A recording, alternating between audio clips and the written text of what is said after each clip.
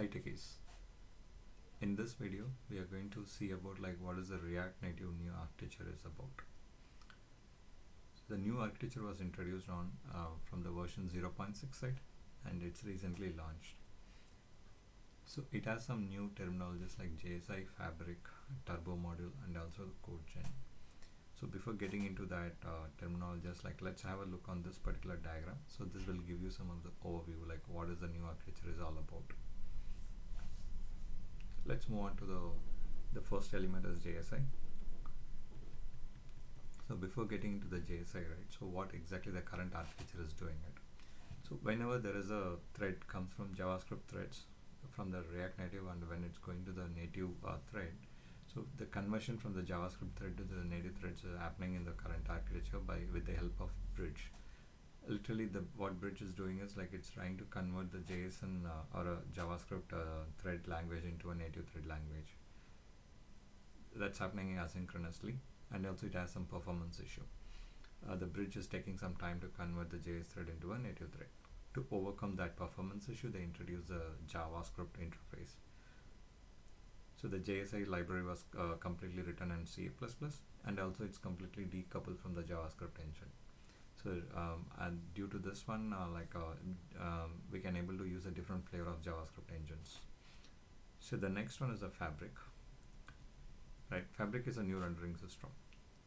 So before getting into the Fabric, we'll try to understand like what is the current architecture as. Right, in the current architecture, as we've seen earlier, so the bridge is the one like which is going to translate or interact between a JS thread and a native thread. So due to that, there is some slow transfer rate. So it's really impacting the performance of some of the UI elements. Example, just scrolling, right? So when we are trying to scroll any particular page, if it is an hybrid app, that means if it is a reactive app, we won't get that smoothness like how we will get it in the native applications. So to address those kind of performance issues, they introduced a new rendering system called Fabric.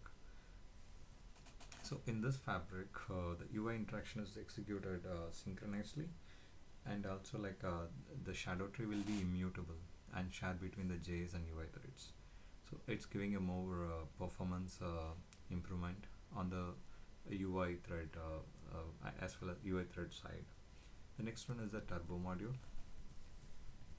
So before getting into the Turbo Module, like we'll try to understand like what is the existing architecture performance issue. So in the existing architecture, whenever you are launching the app, right, the app launches, all the modules are getting preloaded, even though that is required for the application or not. So due to that, like it will take more time to launch the app compared to the native app, the React Native one. So that one is getting addressed in the new architecture.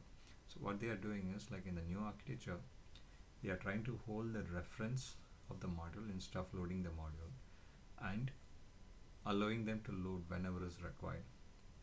So due to this, like it will really help. It's really helping to improve the start time of the application. The next one is the codegen. The codegen is nothing but like it will just give a compatibility between a JS thread and the native thread, and also it will generate the native code at the build time instead of the runtime, and also like it will help to define the elements used by the Turbo module and the Fabric module. So in this article, I just give some of the overview. If you want to get deeper into it, just go through this reference link where you can see like what is the prerequisites for the iOS and Android applications, and also like you can able to see the migration guide like which will help you move from the old architecture to the new architecture. So if you have any questions or any queries, please feel free to post me in the comment section. I'll try to answer as soon as possible. In the next video, we'll see some interesting topic or interesting ideas in the next video. Thank you all.